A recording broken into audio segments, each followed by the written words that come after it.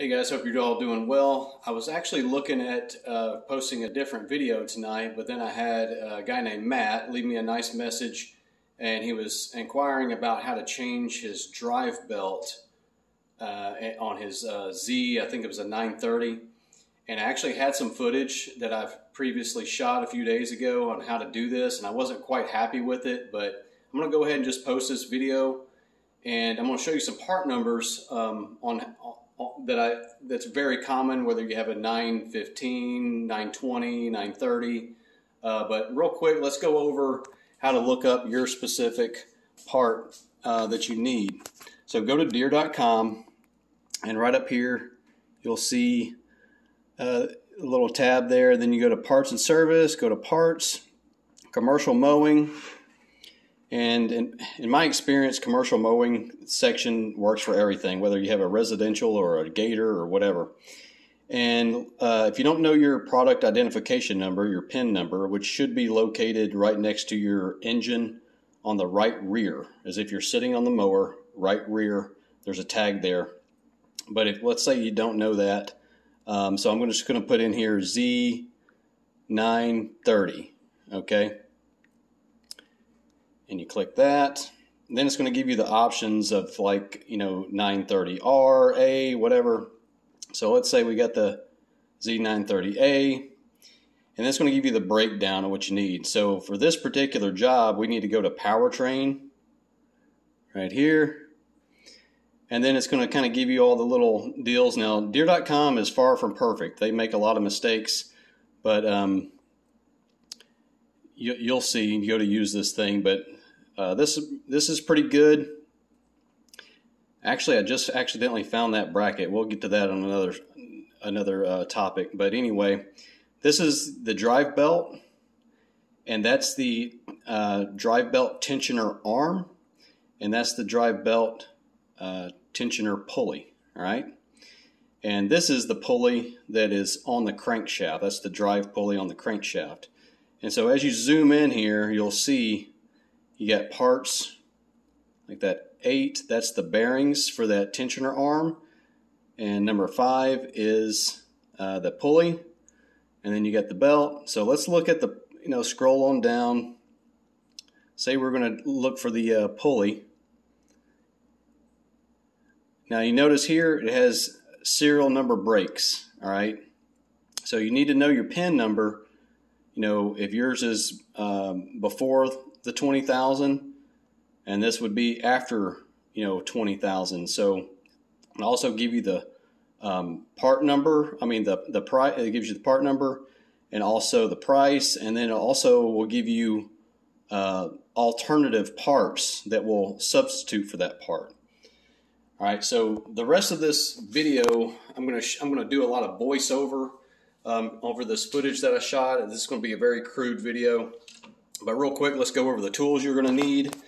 You're going to need a 1/2 inch ratchet. I actually use a 3/8 ratchet because I like using this one when I'm doing the job.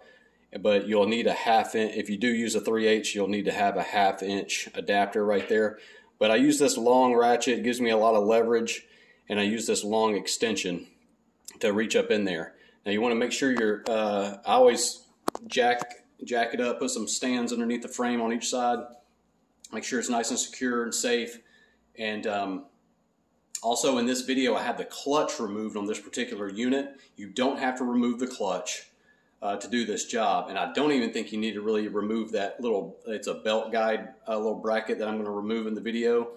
I just do it sometimes just to make it easier. So I'm going to show you how to I'm not going to really show the whole process of me removing the belt. Once you get this off, you can remove the belt around the little hydros. You just kind of work it around those fans. But in this video, I'm just going to show you basically how to take that tensioner arm off and replace the pulley. In the video that I tried to shoot replacing those bearings, the camera messed up and didn't record where I was wanting it to record, so it was pretty much useless video.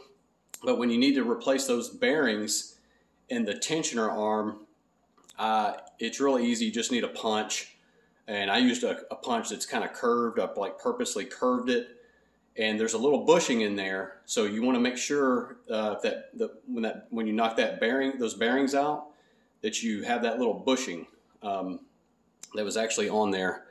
I just lost it on Deere.com. But anyway, make sure that that's all lined up, and then it'll go really easy. It's a pretty easy job. Let's get to the footage. All right, so here we go. I got the clutch removed on this particular unit, and I'm going to remove this little bracket, and just and you can see this also takes a 15 millimeter, and I thought this would just give you a good good view of what I'm about to do here. So I usually just kind of slide that out, or pivot that out of the way. I just loosen up the other side. And then I'm going to take my extension with my long ratchet, nice and good leverage, and you're going to crank this tensioner arm.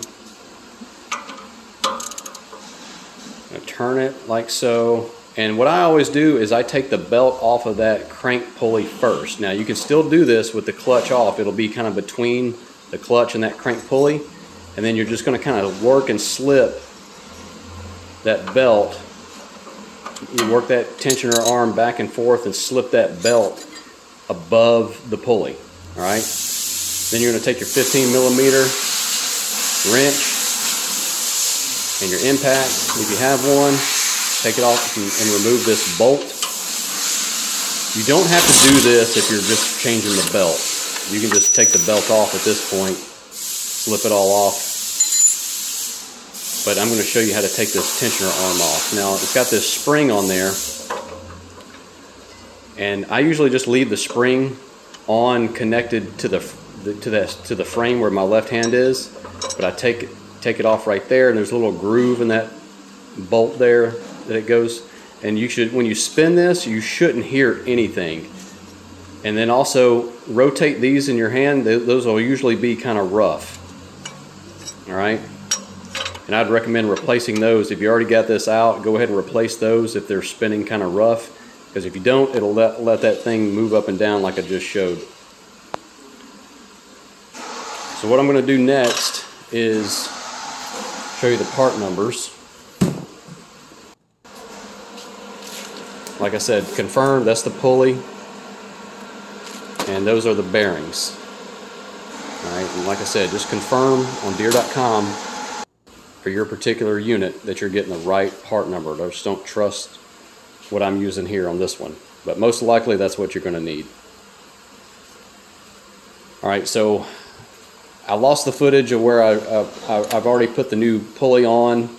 It also takes I believe it takes a 15 millimeter bolt to take that pulley off. But you see this washer right here? Don't lose that washer.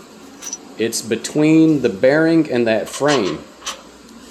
So there's a little washer there, and I'm going to show you, if you do lose this washer, you can just use a regular washer, but you want to make sure that it's on the inside of that little bearing there. You don't want a bigger washer than that.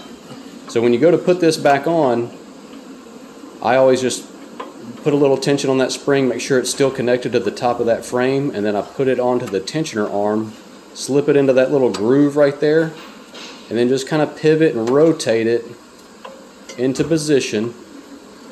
And then get your bolt and your washer, and that washer is going to go between the frame and that bearing. So I just put a couple of threads up through the frame and put that washer over the bolt. Just a couple of threads. All right, and then just rotate that tensioner arm up and through there. Now, if you'll make sure that bushing, if you've replaced those bearings in that tensioner arm, just make sure that, go ahead and slip that bolt through there to line up that bushing. It'll make this part a lot easier. So right here I'm going to put the nut on, and real quick I'm going to show you, because I decided, I thought for a second this might be the wrong nut, but then I realized I wanted just to confirm it's the same nut that that belt guide uses. It's the exact same nut, same size, everything. They're identical. Like I said, this is kind of a crude video. Not doing a lot of editing tonight, just helping this guy out real quick. I'm probably going to reshoot this video, but see how they're the same nut, exact same nut that goes on that that belt guide there. So I'm going to put that on, And when you replace that pulley, it does take a little bit. It has some red Loctite in that bolt. You just put a little bit more red Loctite on there. And now that new pulley's spinning nice and quiet. Now, if you've replaced the belt, work it around those hydros first, and then feed that belt through this way. And that tensioner pulley gets really close, even when it's all in place, gets really close to that left side hydro pulley. Now the last part, just put it onto the crank pulley. And again, you can do all this with the clutch on. It's just as easy. You can just see it a lot better in this video. And that's it. Then just confirm visual inspection of that spring. Make sure your belt is on in all the grooves properly, because you do not want to crank it up with that belt. You'll ruin the belt. It'll fling off. Just make sure it's on all the pulleys in the grooves. It's a V belt, so that V part of the belt goes in those pulleys.